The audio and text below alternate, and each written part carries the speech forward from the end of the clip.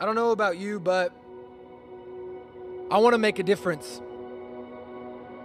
I want to do things that matter. I'm not trying to get to the end of my life and look back and realize that I wasted it, that I spent my soul on something that doesn't even matter. And the more days that I get to wake up, the more that I realize that what really matters isn't really about me.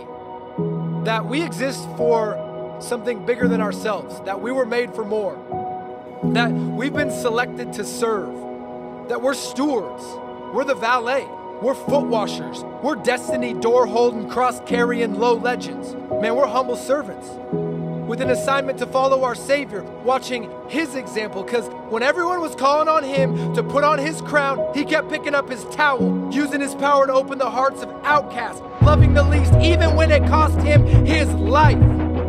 Yet as we follow Jesus together, there is in us this tension to make life about ourselves, that even though it's obvious that we were designed to be table waiters, we keep setting down our trays to pick up trophies, to settle for fleeting awards, for temporary applause, recognition that won't last. Come on, man, we were made for more.